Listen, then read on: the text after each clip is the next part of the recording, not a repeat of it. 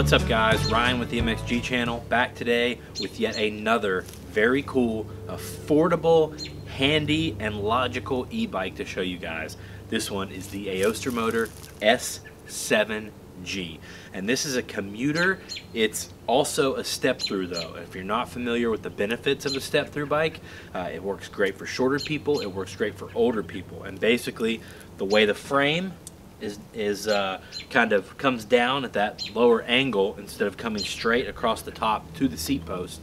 It's just easier for shorter people, older people, someone with a disability to get on and off of. So that's pretty nice. All right, so Krista is my test rider today because she's only 5'2". She can kind of show you the benefits of this bike being a little shorter and having the step through. So see how it fits you at 5'2".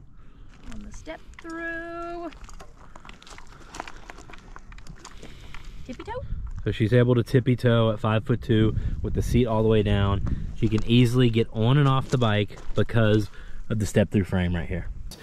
Being as it's commuter, it also has this rack on the back because so you can take stuff, ride to the beach, still make a great pit bike for you moto guys, moto moms, moto dads, whatever. This is still going to pull you around the motocross track pits, up and down hills.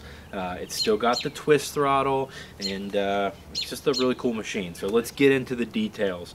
It's a 750 watt rear hub motor.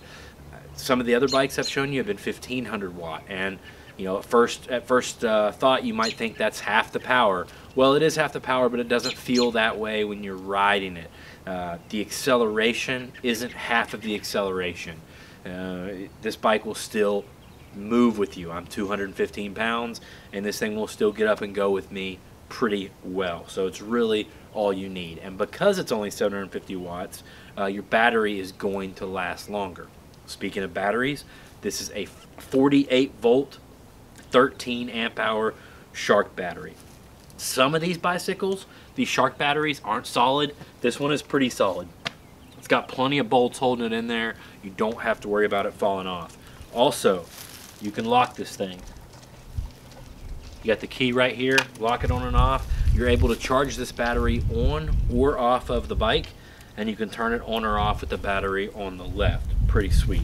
Now, being as this bike's a commuter, it doesn't have a rear shock. It does have some pretty decent front forks though. These are the Zoom forks we see on a lot of these bikes, and they do have adjustable preload and lock in, lock out. As far as the gear system, it's got the Shimano 7-speed we see on so many of these. It's definitely an entry-level Shimano system, but it works great for what this bike needs to do. It's reliable, it's consistent. You're not gonna have any issues with it. You also get cable actuated disc brakes on the front and back. They're pretty progressive, they're smooth, they're relatively quiet, and they're going to provide you plenty of stopping power no matter what you have on this bike. And speaking of that, this bike is rated up to 300 pounds. That's one of the most asked questions I get about these bikes. You know, what's the weight limit? 300 pounds. You're also going to carry some luggage. You're going to be just fine. It's also a fat tire e-bike. These are more and more popular in the last few years. There's 3-inch fat tires, there's 4-inch fat tires. These are the 4-inch. What's that mean? That means this thing does phenomenal on the sand.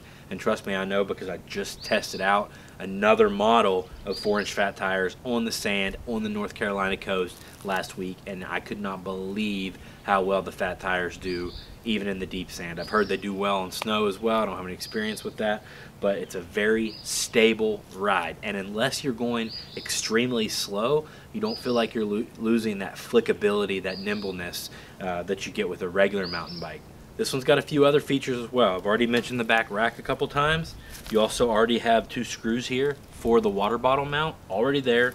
You also get a light on the front. You don't need to buy lights and stick them on the handlebars, because the lights that come on these Aosters, they're pretty bright, guys. They honestly are. You get great cable management. Everything's pretty. It's wrapped up tight.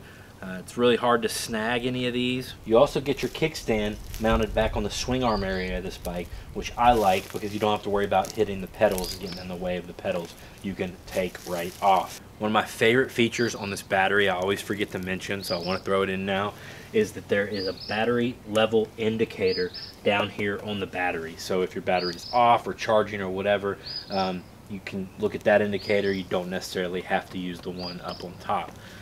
Speaking of up on top, the display screen.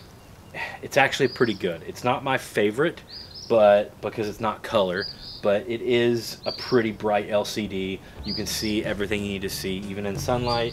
I can see it good in sunlight with these sunglasses on, no problem. You're just gonna glance down and be able to see it.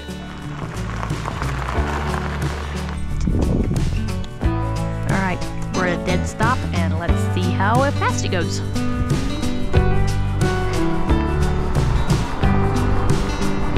15, 20, 22,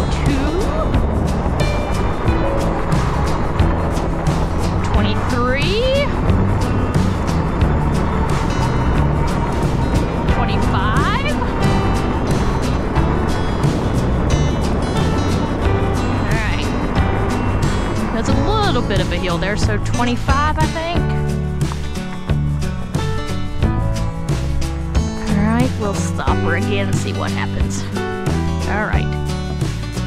0 and go.